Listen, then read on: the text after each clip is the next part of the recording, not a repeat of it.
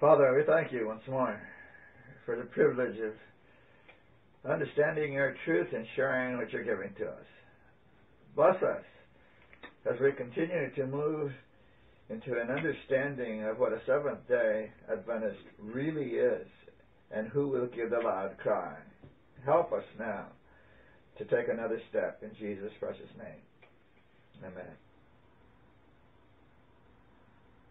As we move along, we're going to have to keep clarifying points because you can't say everything in an hour and a half. You have to keep adding. And then when you add, eventually the concept will come, but you said, it always happens. Well, yeah, we could only say so much, and now that we've gotten this far, we clean it up, and we can say more, and we are not changing what we said before, but we're adding dimensions to it that weren't obvious. One of the first we have to clean up here is the word, remember, the Sabbath. Now, we said previously that the natural man cannot, by his reasoning, his logic, his natural being, arrive at the idea of the seventh-day Sabbath. Because there's nothing in nature, even his own, that will take him there. Now he can understand about not killing. Sure, anybody could come to that. Not stealing, yeah, that's not a good idea. And all the rest of them. But the fourth commandment is not natural. The natural man can't get there. He has to have it brought to him. He has to have God tell him. And it can't be just an evangelist going through town. It has to be the Spirit of God. It has to be Jesus himself telling the person about the seventh-day Sabbath and what it means. And it's not just about the day, because our evangelism basically is just telling people that it's which day, but doesn't really express what it means, what it does, and how it changes a person's life. I've never heard our evangelists say to people, for example, that if a person keeps the Sabbath from the heart, they will obey all the rest. I don't know if you've ever heard a pastor say that in a sermon, but that is the beginning of understanding what the Sabbath is all about. The Sabbath is so important. The Sabbath is so important that it brings in all the rest, and that's a big dose. Now, I had to bring you up to date because in saying all of that, that it's not natural to arrive at the seventh-day Sabbath. It is natural for humans, through reasoning and logic, to come to the idea of rest. Anybody can eventually come up with the idea. So what we're talking about here is not the concept of rest. We are talking about the seventh-day Sabbath, which belongs to God. The concept of rest does not belong to God. Every human has that. But the seventh-day Sabbath belongs only to the true God. Now, when I say God in this group, I am not talking about the Sunday-keeping God at all. They don't know anything about this. We're talking about those who have the true living God. And the horrible thing that we're having to deal with is that most Seventh-day Adventists don't know there's only one true God. They think God is a Trinity, because that's what the church teaches today. And most people who go to church today were baptized after 1946. They were baptized after 1980. So they're all Trinitarians. They think But they're not really Trinitarians because it doesn't make sense. And if you start talking to an honest Seventh-day Adventist, they will start saying, I don't understand the Trinity. You will know you're talking to a true Seventh-day Adventist then. It's the fake ones that say, I know what it is. Well, how can they know what nobody else in the world knows? So you look for the honest ones who will eventually tell you, well, I don't understand it. Then you know you're talking to somebody you can reason with out of the Bible and the spirit of prophecy. Okay, so the word rest is not what the Sabbath is about. It's part of it. It's part of it. But the word rest, any person can come to. They know eventually you have to rest. So, what did they come up with if they're trying to be religious and they've heard about the fourth commandment and nobody has ever explained it and God has not revealed it to them? They say, okay, the fourth commandment says, remember the day of rest. That's what the natural man comes up with. Okay, remember the day of rest. And everybody can be satisfied with that. If that doesn't work, they'd say, remember a day of rest. And that's okay. Or they would come up with, remember to rest. You see, there's something very general about all those. There's nothing specific, nothing concrete, nothing from God. It's what humans come up with. And you might have recognized in the middle of that something that all the Sunday keepers say, keep one day in 7. See, now you know that's natural. It's spiritualism. It had nothing to do with the Bible. What we are trying to understand is what the Bible means by the seventh-day Sabbath. That's very important because you can't be a Seventh-day Adventist until you are a Sabbath keeper. The real one from the true God. So this is why I'm glad that there's a movement afoot around the world for people to finally understand who the true God is. That's a beginning. But it certainly isn't the end of the program. We need to understand who the true God is to understand what the true Sabbath is. And when we become Sabbath keepers, we will become commandment keepers. And when we're commandment keepers, now God can say from heaven, here are they that keep the commandments of God, have the faith of Jesus. So you can't have the faith of Jesus if you don't have the true God. And the only way you can have the true God is to believe Jesus is the Son of God. Do you see how it all begins to dovetail and fit together? There is only one gospel in the Bible. There are not 2 or 3. There are not alternatives. There are not options. So once we see the seriousness of all of this, it should motivate us to think, we need to be talking to people. Not about doctrines they don't believe in, but about a truth they don't even know about. But first, we have to get the truth. We have to get it. So I rejoice that we, in our little group here, and those that you're talking to, that we are getting an understanding of who the true God is. It's the Father. There's no other one, only the Father. And He has a Son, and we call Him the Lord Jesus Christ. And He also is divine. He has all the attributes of His Father by heredity. So there's no hang-up. There's no problem. The only problems come from Trinitarians that don't know what they're talking about. So let's keep this straight in our own minds. When God gives you the truth, you know what that truth is?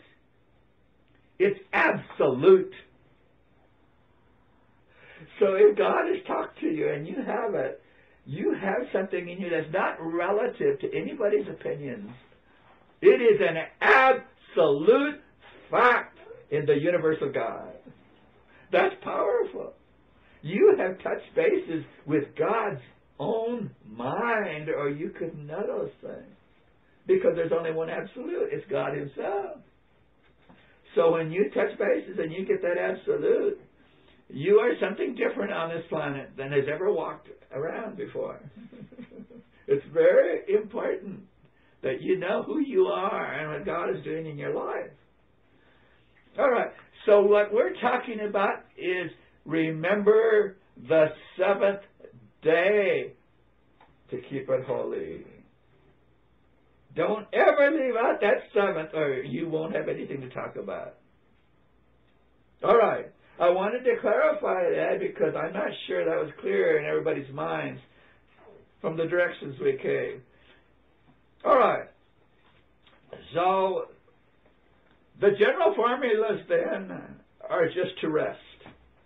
Now the thing we want to pick up from that, and the Sabbath is teaching us, is that natural man always likes to generalize. What's he generalizing from? His brain.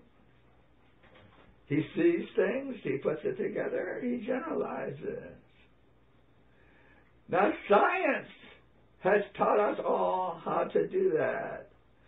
They observe and then they generalize.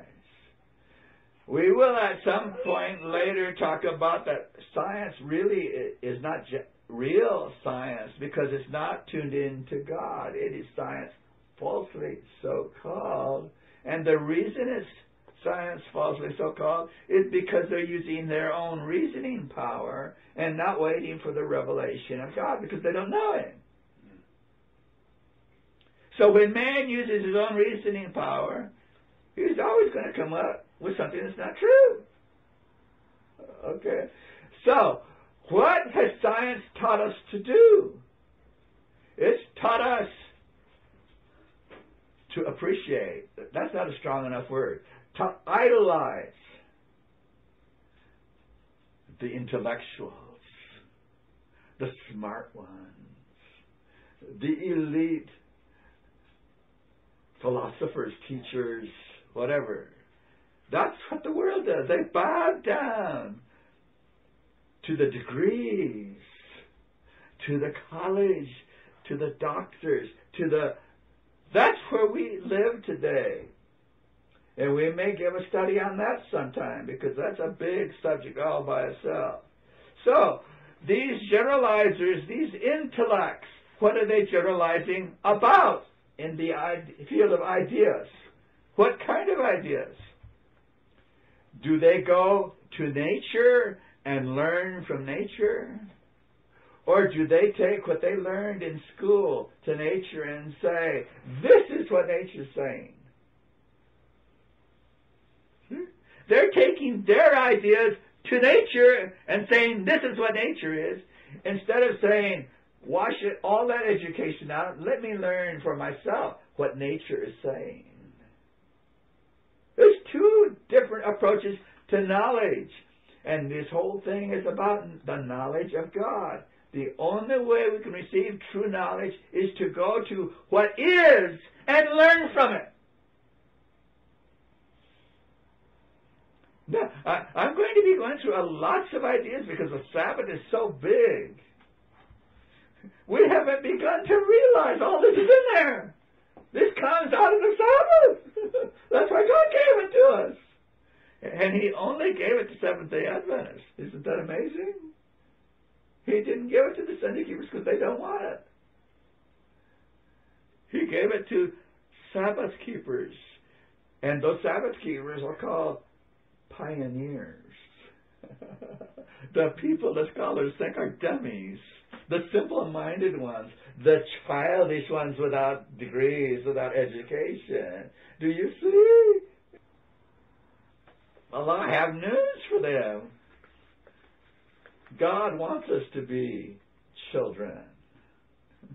He doesn't want us to be big degreed adults. He doesn't want that at all because it never works. Never. And I can show that historically. All right. So now then, we're starting to move into our ideas for today. The intellect is what's worshipped today.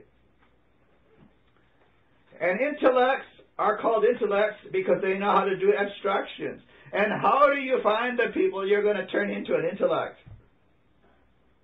When you went to school, did you ever have something thrown in front of you called an IQ test? What do you suppose they were doing? You couldn't know it back then because it didn't make any sense to you. Well, what do you mean IQ test? Well, that's your intelligence quotient. What's that mean? We're trying to figure out if you're going to be good enough to go to college. To do what? To do abstractions, to theorize, to... What's it got to do with real life? Well, nothing, but everybody has to do it because we all bow down to the intellect, the intellectuals, to the doctor's degree. We're all trying to get there in education. Have you ever noticed that educators are not happy until they have a doctor's degree? And now if you start reading the list of our doctors at the Review and Herald, for example, check up on their wives. And you'll see they're also Dr. So-and-so. They're not satisfied anymore about being doctors themselves. Their wives also have to be doctors. It's an interesting thing I discovered one day by looking at lists of our educators. Dr. So-and-so and his wife, Dr. So-and-so. And where are these getting these doctor's degrees? In secular universities. Our problem is not getting better, it's getting worse and worse. And I just decided now we're going to do about 3 meetings on this subject later as we have opportunity, because this is one of the major problems in Adventism today. All right, so we have reached the point of IQ. You know, there are some people who take IQ tests on purpose. Yeah, the IQ tests are between imbecile and genius, and they want to know what they said. And I have talked to people who are really happy when they score above average on that IQ test. Now they know at least they're leaning towards the intellectuals. Don't tell me that people don't bend down to the idea, because the prestigious people on this earth today. Have you ever looked at the Nobel Prize winners? Who are those people? Yeah. They are all the people who are moving through the educational circles, who are producing things for the intellects, that are supposed to be doing something for the world. Well, maybe some do and maybe some don't. I mean, it can't all be wrong or nobody would do it. So, what we're dealing with here, I'm introducing the subject that will become amplified later, that the intellect is what's gotten this Western world, modern world, in trouble. We call it now science. And the Seventh-day Adventist Church has fallen right into that trap through our school systems, through the seminary, through whatever you want to name. We're there with the rest of the world. We have learned to theorize and generalize and get our degrees. And the only thing all these people are free from, you know, they're free. They're free from realism. The child of the Bible. Now they are theoretical geniuses. And the only prestige in the world today is to be Dr. So-and-so. Dr. So-and-so. And you're absolutely nobody in education until you become Dr. So-and-so. I am not criticizing education, by the way. Education is a wonderful thing, and we're no good if we don't receive education. But it has to be sanctified education. It has to come from God. And that's why the Seventh-day Adventist Church was established, was to educate this world in God's ways and to get away from the worldly element. But we didn't do it. We swallowed the whole thing, and now we're no better than the world in our education. Well, what has the world done to us? Let's be concrete and specific here. Let's move from the seventh-day Sabbath for just now. We're not really moving away from it. We're just seeing what it embodies. But I want you to see it from another angle within the framework of the Sabbath. Space and time. What do you think about when you think about space and time?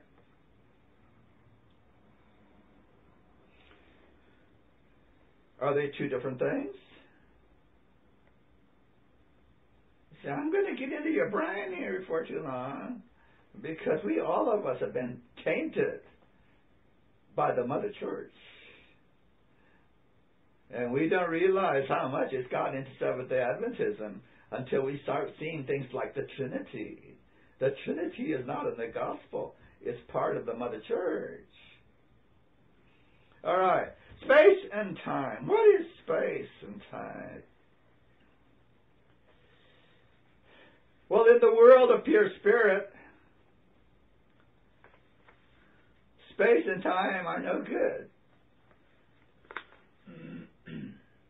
The world of Plato, space and time, has to be done away with so you can get into something called eternity. See? That's paganism. Time and space are different from eternity. And in order to get to eternity, you have to get rid of those. Well, how do you arrive at all that? That's what most people think. That's what ministers and all the Sunday-keeping churches teach. Well, how do they teach it? Here's the way it comes out. God created space and time. That's pure paganism. Has nothing to do with the Bible or reality. So if you came in that door and sat down today and you think God created space and time, you better go back and start thinking this through, because it's another pagan idea that has nothing to do with creation, with salvation or Jesus Christ. All right, that's what we're going to talk about for a while here, is space and time and what's going on here. The intellectual is always busy changing reality into myths. Things that aren't. Matthew 3:17. This is my beloved Son, in whom I am well pleased. Is that reality? How do we know it's reality? God said it. Does God mean what He says? That is the world of realism. The intellectuals come along and say, no, that's not really what that means. Jesus is not the Son of God. He's role-playing. That's pure paganism to talk like that. Has nothing to do with the Bible, but that's what's being taught in our educational system. That Jesus is not really the Son of God. He's a role player. Paganism. Change reality into myths. Because Plato is only interested in pure spirit. Nothing literal. Nothing you can touch. Just spirit. That's all that counts. And so we, as a people, have moved into the world of pure spirit. Don't have literal things. And with God, well, which one are you talking about? God the Father, God the Son, God the Spirit. You see, when a Trinitarian talks about God, you don't know who they're talking about. And they say, well, we're only talking about one God. Well, why do you say there's a God the Father, God the Son, Holy Spirit? Well, I don't know. Well, nobody does. 1 + 1 + 1 = 3.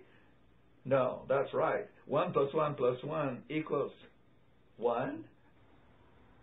How did that happen? 1 + 1 + 1 = 1. Sorry. Well, when God makes a command,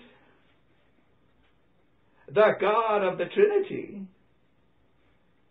you don't have to obey. Because what He said is a myth. All you have to do is keep the commandments in the Spirit. What you actually do is not important. That's literal. Forget being literal. Just keep it in the Spirit. And that's what all the Sunday keepers do. If they keep the commandments at all in their heart, they keep it in the Spirit. They don't actually do them. And any minister in the Sunday keeping churches will tell you, we do not keep the literal Ten Commandments. Now, isn't that interesting? I wonder how many Seventh-day Adventists think they don't have to keep them literally. I heard Desmond Ford myself say, God knows who are His. Because He knows their hearts. God knows who are His. And He said because of that He does not need an investigative judgment. So the Sabbath protects the investigative judgment. Did you ever think about that? Oh, there's so many things going on with the Sabbath. All right. So, if you don't have to obey because it's a metaphor, the commandments are metaphors.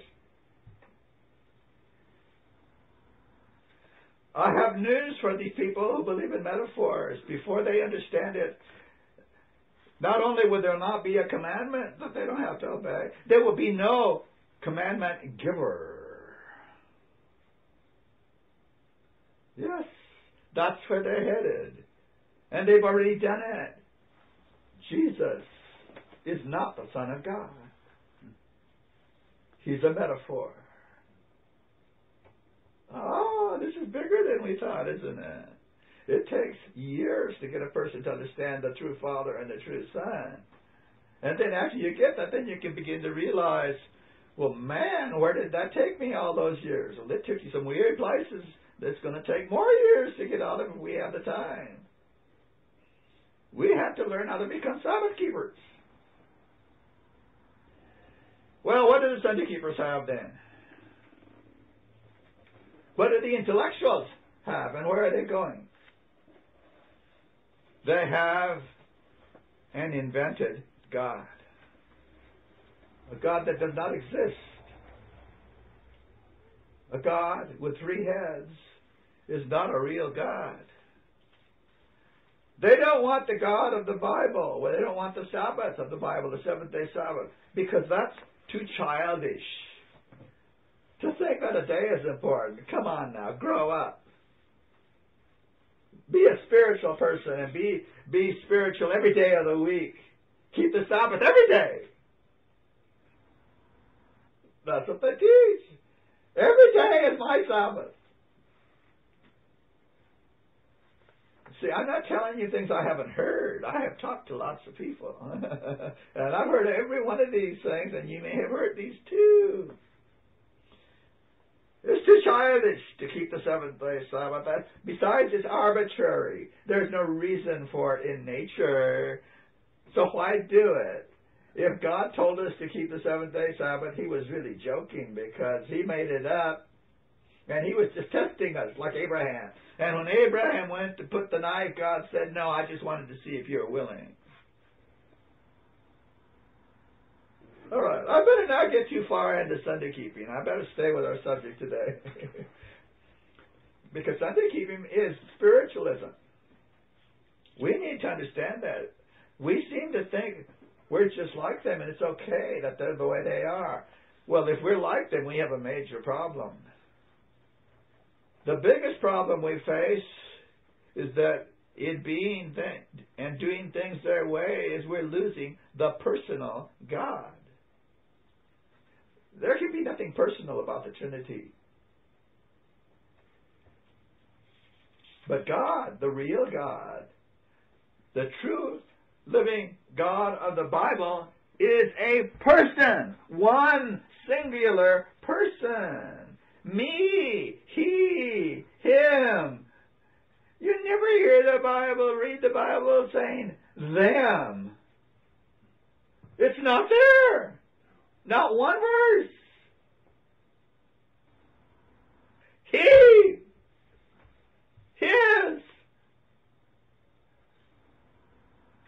So there There's an invented God in this world, and it's called the Trinity. I'm saying this out straight. There's no reason to pretend we don't know the names of this stuff. The seventh day, Sabbath, is about obedience to a person. And if you lose the person, obedience is unnecessary. And if you don't obey, it doesn't matter what you say about your religion. The seventh day, Sabbath, is about obedience. Now, there is a very well-informed person who discovered through his own studies on words. He was an expert in words. That the word elude comes into this. That the people who do not want to keep the seventh-day Sabbath, because then they will be serving the true God who holds them accountable for the other 9, they elude the whole thing. They invent things to say, no, just remember a Sabbath. You know, in the Celtic Bible, this says keep the Sabbath holy. It doesn't tell you when it is. Yeah, and that's what the Sunday keeping churches teach. Just keep a Sabbath if you're going to keep one. So let's elude this. And we don't need to go through all the arguments that people use for not keeping the Sabbath. That's not our subject today. The fact is they do it. Now, this word elude, it comes from a Latin word, ludare. And that Latin word means to play. To play.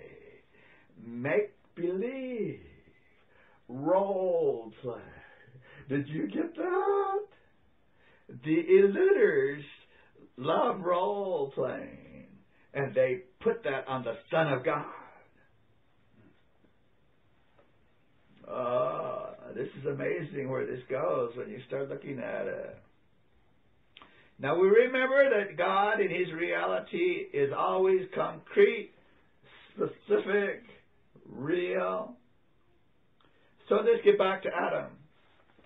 Was he a real human? Well, the Bible says so. Do you know that most of the theologians in the Sunday-keeping world believe that's a myth? They say, how can anybody believe the first 3 chapters of Genesis are true? Yeah, they're just stories.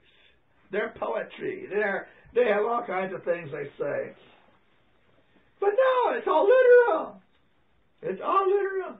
And do you know why the people who don't want to believe in the seventh-day Sabbath say all those things? They believe in evolution. And if you're talking to one of those so-called Christians, ask them a question.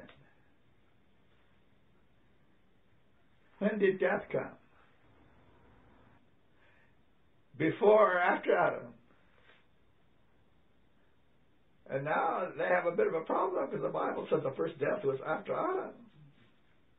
Well, then who was killing all those dinosaurs you believe in? It doesn't work. You either have to believe the Bible or science, falsely so called. Because what science has become in the terms of origins is philosophy. They have more faith than I have. You know what they believe? That given enough time, anything can happen. Just given enough time. You can make something out of nothing if you have enough time. Now, that's absolutely absurd that you can get something out of nothing. But that's what science teaches. At least the evolutionary branch, and that's a mighty big branch. Okay. So, Adam's first full day, what was it? This real person we're talking about, what was his first full day? Oh, it was the seventh-day Sabbath. Whose Sabbath was it? It was was God's. Isaiah 58:13 says, my holy day. He didn't say Adam's holy day. Adam doesn't have one. God's holy day, because He kept it. And you know what? That wonderful 6 days is now completed. And here's Adam, the only human on the earth. Why do I say that? You know, Seventh-day Adventists are not ready to hear that one yet. I shouldn't say things they're not ready to hear yet. Here's Adam, and here's God. Now, God could have gone back to heaven. Jesus could have gone back to heaven and celebrated His victory with His Father and all the angels. But that didn't happen. The victory was celebrated by resting on earth so that Adam could be part of it. So Adam and God kept holy the first 7th day.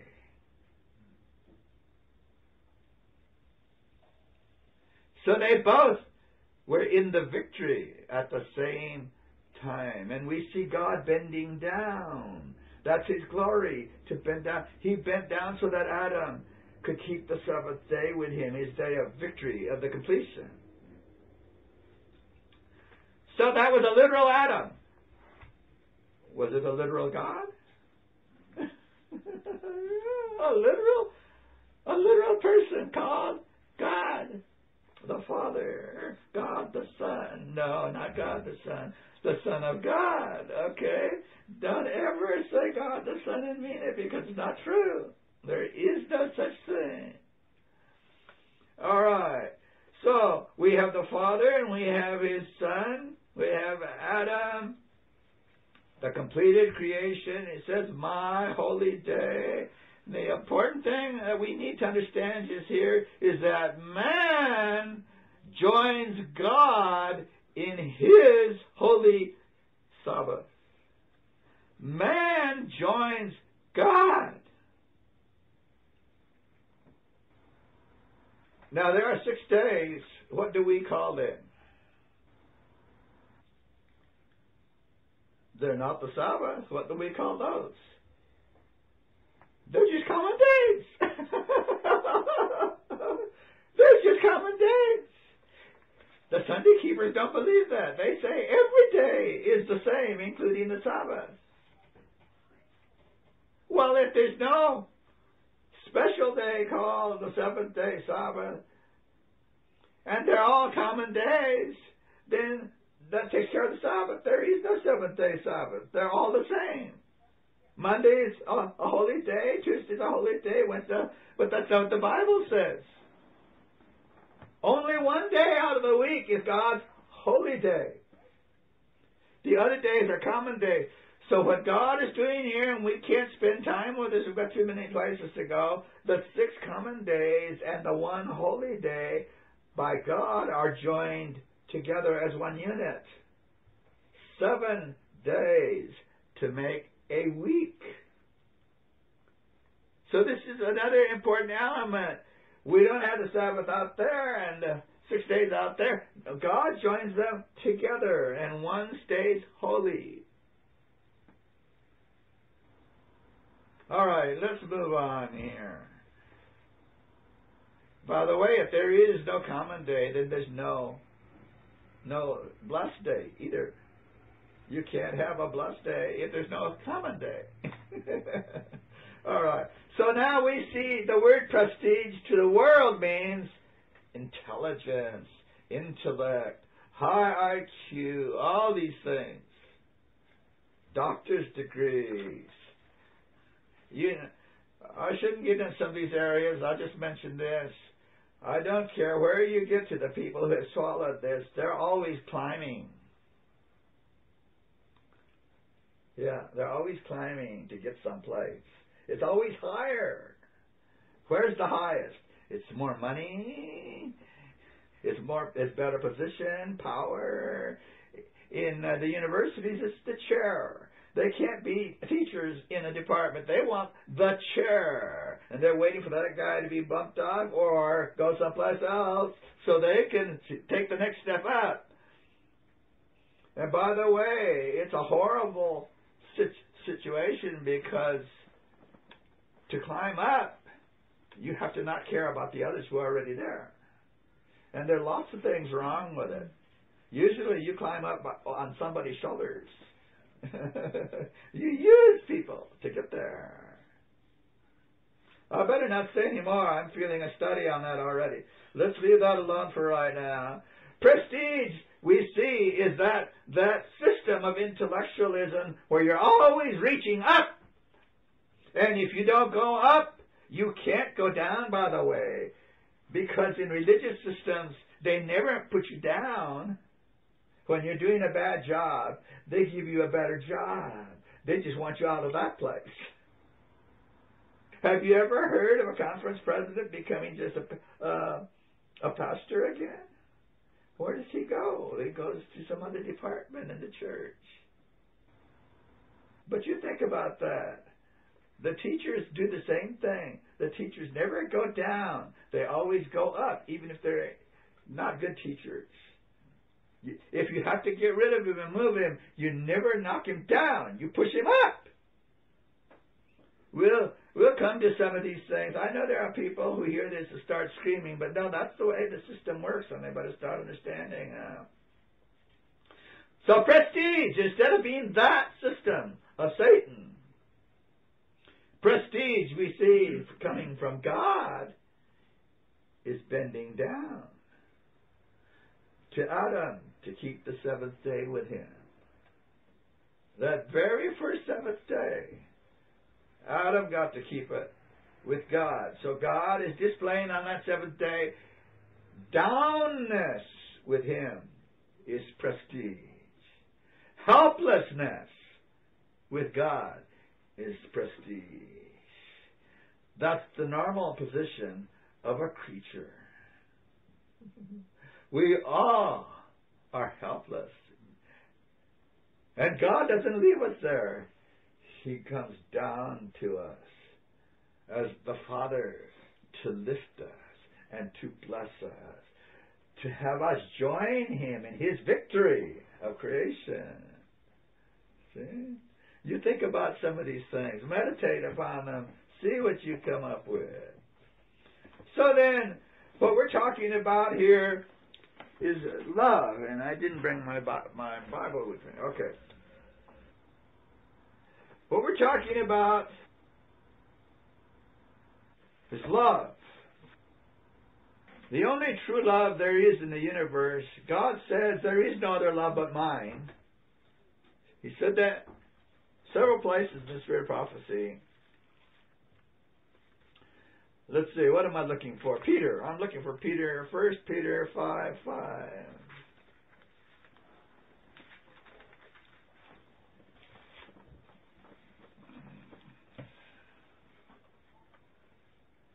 Likewise, ye younger, submit yourselves unto the elder. Yea, all of you be subject one to another, and be clothed with humility. For God resists the proud, and he gives grace to the humble. So that system of intellectualism is not in the Bible. God says he gives grace to the humble, to the ones who submit one to another. Who is the humble one? God himself. So our quest is not to keep reaching up higher and higher and being ambitious and more money and more power and more position.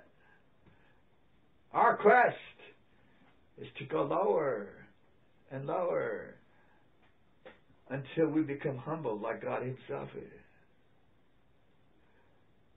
Now, I have never seen that in any religion. And when I say any, I mean any. But it's biblical. Sabbath keeping 1 John 2:22, 2:24. No, I don't want to go there. Those are the ones I like. 1 John 4:2. Okay, that's the one. We want to see what the Bible is saying about these things. Hereby know ye the Spirit of God. Is it in that intellectual system? Or is it someplace else? Hereby know ye the Spirit of God. Every spirit that confesses that Jesus Christ is come in the flesh is of God. Well, did Jesus come in the flesh? Where did he come from? He came from heaven. Yeah. Do you know that the Trinity does not allow that thought? The Trinity says that God is inseparable. Jesus didn't go anywhere. Yes. Well, you have not been talking to real Trinitarians. You've only been talking to Adventist Trinitarians that don't know what the Trinity is. A Trinitarian who understands Orthodox Trinitarianism, going back to Constantine, believes the Trinity is inseparable. And our scholars know that because they have written it in the Bible Research Institute papers. I have it in my little Apple. The quotes that say God is inseparable. That's Roman Catholic. But that's what the scholars teach and know. And they know the people don't know those things. The members don't know those things. But they know, and that's all that's necessary. Because intellectualism says only the big shots get to know the real things. Forget the people. They're too dumb to know this anyhow. It's too technical. That's Whedon's term. We will not get technical with you. All right. So it says, every spirit that confesses not that Jesus Christ is come in the flesh is not of God. And this is the spirit of Antichrist, whereof you have heard that it should come, and even now already is it in the world. Now, what did Jesus call Christ in the flesh? In 1 John, all the way through it. In this chapter, as a matter of fact, in the next chapter. What does he call Jesus? Verse 20 of chapter 5. We know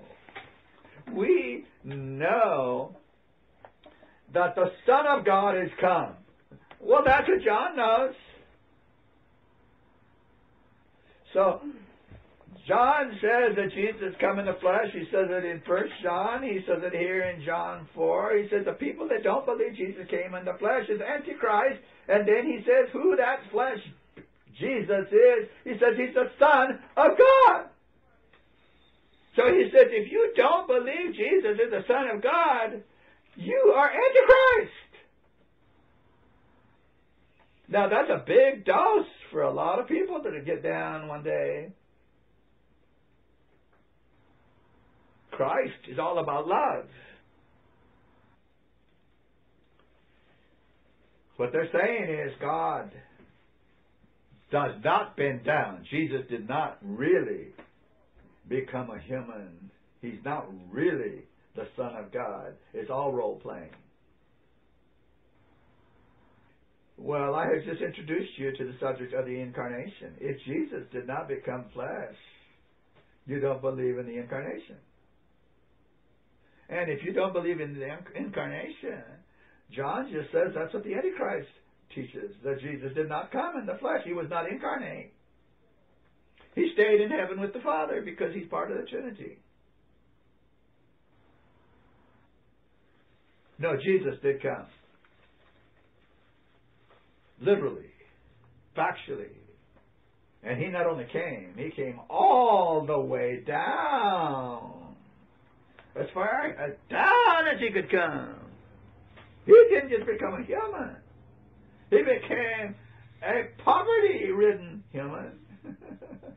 He became a human everybody could spit on, tear out his hair, put nails in his hand. He went all the way down and learned obedience to the things he suffered. Let the human race kill him.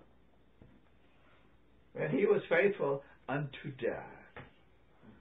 He came all the way down, literally. And intellectualism is trying to take that Jesus away from us. And most of them don't even realize it. They have no idea how they've been locked into spiritualism. And the first sign of it is if they think they're Trinitarians. Well, now, we have a problem when we read the Bible. It came from Greek words. And the Greek words that are in the Bible are the same ones the philosophers used. But when God uses those words, they don't mean the same thing the philosophers meant. But they're the same words. We get into that when we start discussing agape. God chose a word to talk about his kind of love, but the word he used was a Greek word that didn't mean what God meant. We're going to get into some of these things. It's all the Sabbath is going to tell us those things. The word eternal. We're finally getting to the subject of time. The word eternal. When people use the word eternal, they're misusing it. I have never heard a Seventh-day Adventist who uses it correctly. I'm sorry, even at the seminary level. It has to do with duration. We all know that. But it's concrete time, and most people have gotten around to that. Their spiritualism doesn't go far enough to get rid of it being really there, eternity. But most of the world teaches that time, there's something wrong with it. It has to be done away with, because Plato didn't like it.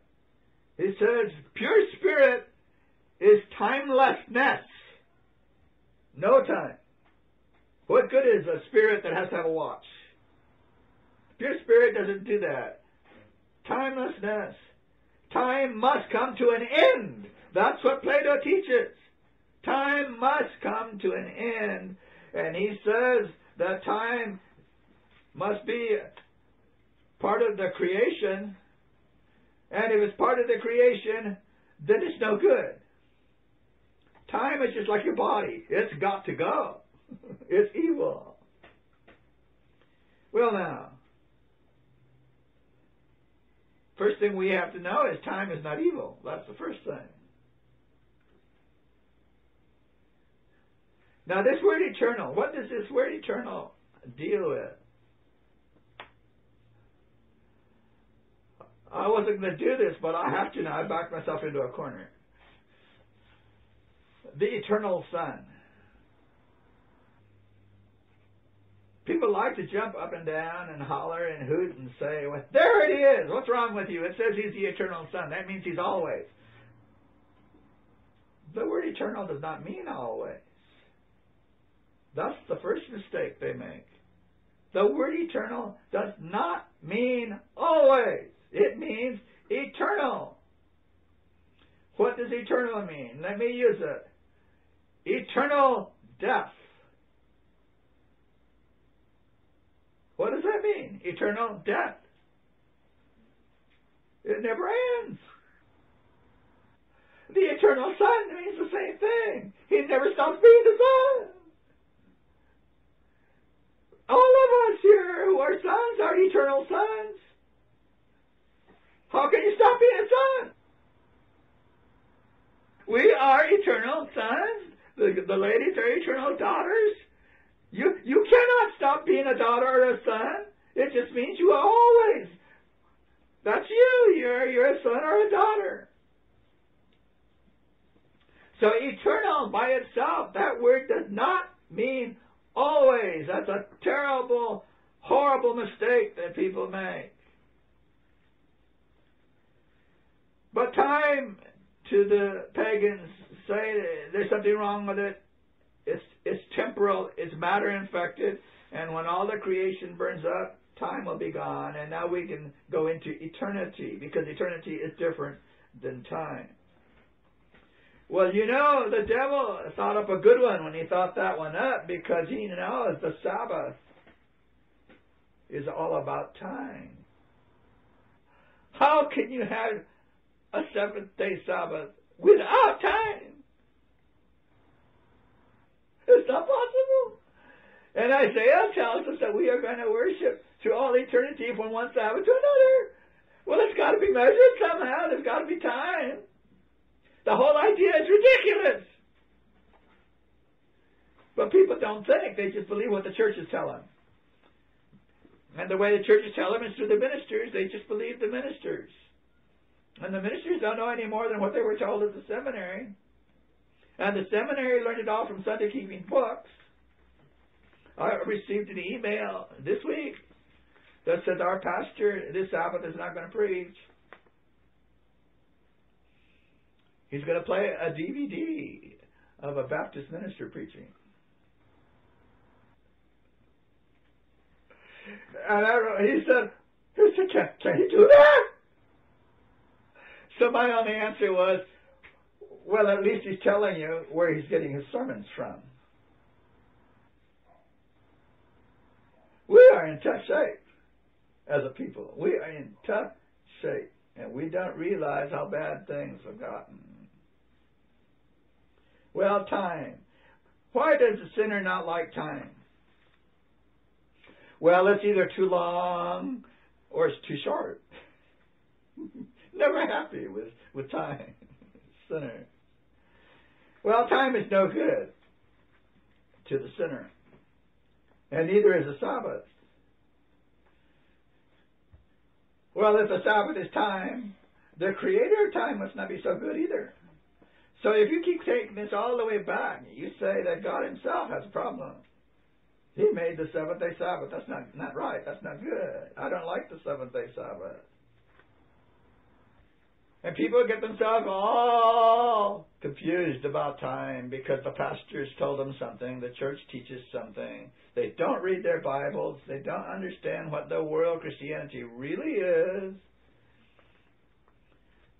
So they say, well, God is not in time, so it must not be important. If God doesn't live there, he's out there and we're here in time. Have you ever heard that? Have you ever thought it? They say God is not in time. That's a pagan thought. That is a pagan thought. Well, wait a minute. How could God be in time? Because in time you have a past and you have a future. They say God doesn't have a past. And they do all these reasonings. God doesn't have a past. And we even have a book on the shelves at the ABC called The Openness of God that says God doesn't know the future because it hasn't happened yet. That's an Adventist book by an Adventist philosopher. So-called. By the way, I went to school with him. So I know where some of this stuff came from. Well, I want to ask you, is there a place without time and space? Think about that question. Is there a place without time and space? No. Science has learned enough to know that they can't see far enough to know what's out there. They used to think there was about 2,000 stars out there, and now it's 3 billion on planet Earth, in our galaxy, excuse me. 3 billion stars in our galaxy, and who knows how many galaxies are out there. And with the Hubble, they saw further than they've ever seen. They keep going out there. But they know there's more out there because no matter how they keep multiplying the magnification, there's always something there. There's always something there. But, you know, we like to think we're part of the intellectual, so we think, okay, but let's suppose we finally get to the end of it. Out there's this shell, and it ends. And now there's nothing out there. Well, what kind of speculation is that? Haven't they been around long enough to know that no matter how far you go in any direction, there's always more. There's always more time. You cannot exhaust it. Why? That's the question. And people who can't ask the first question never get to the second one. Why? Because God is unlimited. He is unlimited in love. Now I know we've never thought that one through. He is unlimited in love. Does he have enough for you? Is it enough? Will he fail you because he doesn't love enough? Come on. God is unlimited in love. Now, let's hit you in a place where every philosopher has refused to go, and theologians too, the brightest ones, and there's been some really bright people putting up big ideas you can hardly understand what they're saying. Here's the question I have for all of them. Is it possible to be without being somewhere? There's only one answer to that. If you are somewhere. And of course, if you're somewhere, you're there now. That's time. I won't get into what is time, the continuum of past, present, now. It's all a continuum. We won't get into all of that. We just want to know the basics here, that if I be somewhere. That's simple. So, if God is, he is somewhere.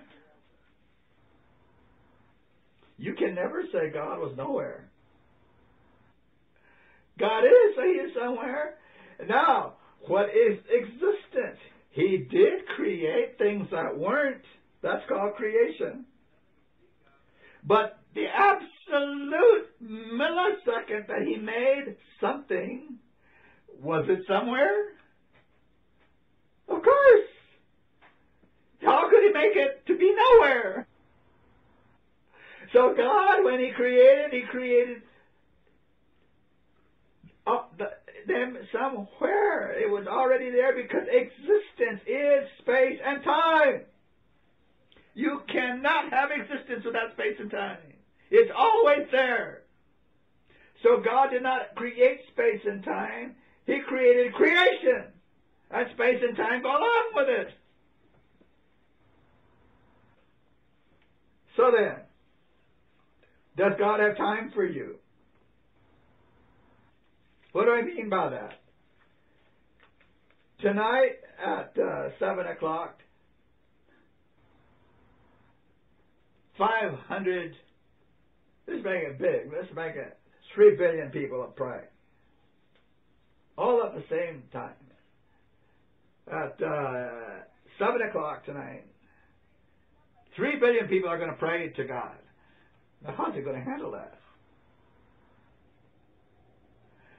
Well, if you're thinking that he's bound to the same kind of time we are, it can't happen. How in the world is he going to connect that many times all at the same instant? But we have to remember, God is not timeless. That's the trap that pagans fall into. He is not timeless. He lives in unlimited time. No limitations. Just like he has unlimited love, he has unlimited time. He has time for you individually like there's nobody else in the universe. That's right. So on Sabbath, the 7th-day Sabbath, for that 24 hours, he has time to spend every second of it with you as though there was nobody else. Are you beginning to catch on to what the Sabbath is supposed to be telling us? Let me give you an illustration of it. It was C.S. Lewis that first said this that I know about. He got it from someplace else. But I don't believe everything C.S. Lewis does. He drops into spiritualism too, but he was a brilliant man. So he says this thing about time. Does it bother you? How does God do this? He says, well, we can't know all the particulars, but think about it this way. You're writing a book. And in this book, Mary hears a knock at the door. And she starts walking toward the door to open the door. And you're writing this all down. Here goes Mary to the door. And all of a sudden somebody knocks at your door, the real one. So you put down your pencil. You go to the door. You answer the door. Somebody comes in. You talk for half an hour. The person leaves. And you say, well, what was I doing? Oh, yeah, I was writing that book. So you sit down again. You pick up your pencil. There was a knock at the door. Mary goes to the door. She opens the door. How much time has elapsed for Mary between the times the door knocked and she opened it? No time. In the story that you're writing, there was no time lost at all. But in real time, you were for half an hour talking to somebody. And both those things were happening at the same time. God, in His unlimitedness, can be with us our whole lifetime. As though there was nobody else. And do the same thing with this person, and do the same thing with this person, and do the same thing with this, because He has the time. He is not timeless. It's unlimited time, which is an opposite idea. Unlimited love. Okay, so the idea that God created time and space and He has nothing to do with it is a pagan idea that is preached everywhere in the world. And you can't do it if you believe in the Sabbath, the seventh-day Sabbath. Because the Sabbath, the seventh day is concrete time, and God kept it with us. When you say God has no past, that's not true.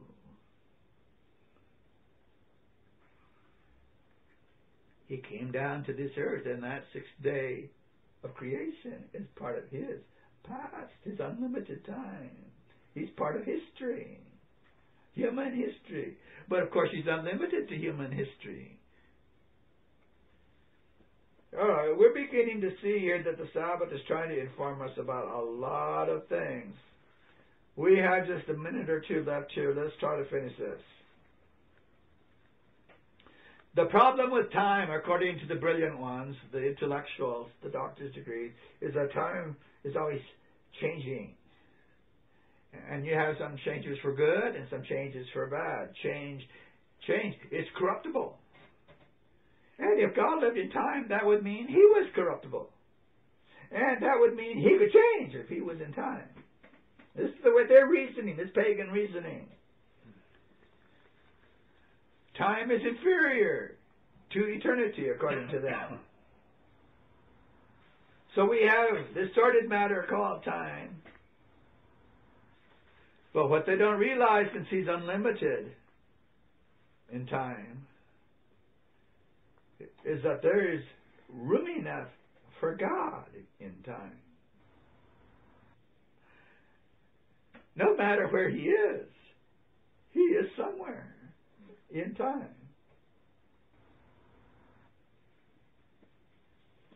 So if we can understand that God is without limitations, it begins to be a little bit easier to understand what the Sabbath is saying. Now the Sabbath is telling us that God has a form. None of the Sunday keeping churches believe that. God has a form. He has a personality. He lives in infinite time. He has a real existence. He is a person. I have to say that over and over again. God is a person. His Son is a person. How many persons does that make? 2 persons. Not one Trinity. 2 persons. Each with their own personality. Each with their own Holy Spirit. When Jesus came here, He was the eternal Son, and He became the eternal man, because He's never going to stop being a human. Never. So that means that human also is going to be in time forever, just like all reality. And Seventh-day Adventists are supposed to know that Jesus is forever a human. How can they believe a human is going to live outside of time? That's nirvana. Jesus is in a human body forever. He's in eternity, which is unending time. Let me finish with this thought. When Adam was created sinless on the earth, did he live in time? He lived in time. When he became a sinner, he still lived in time. He had the Sabbath before he became a sinner. He had the Sabbath after he became a sinner. Is he going to have the Sabbath when he's redeemed in heaven? Yes, forever, eternally, in time. Everything in the Bible tells us. The word eternal does not mean always. So the next time you talk to somebody, they say the eternal Son means Jesus has always been. You better start helping them see the word eternity. The word eternal does not mean always. It just means forevermore.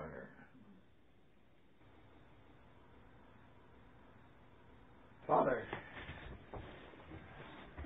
we thank you that you have given us time to study, to learn, to hear your voice,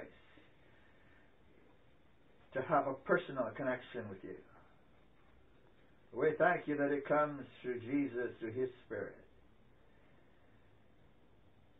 May we keep making our minds and hearts open to your teaching so that we can truly understand and we can know what we're looking forward to, so that we can be with you truly on the Sabbath.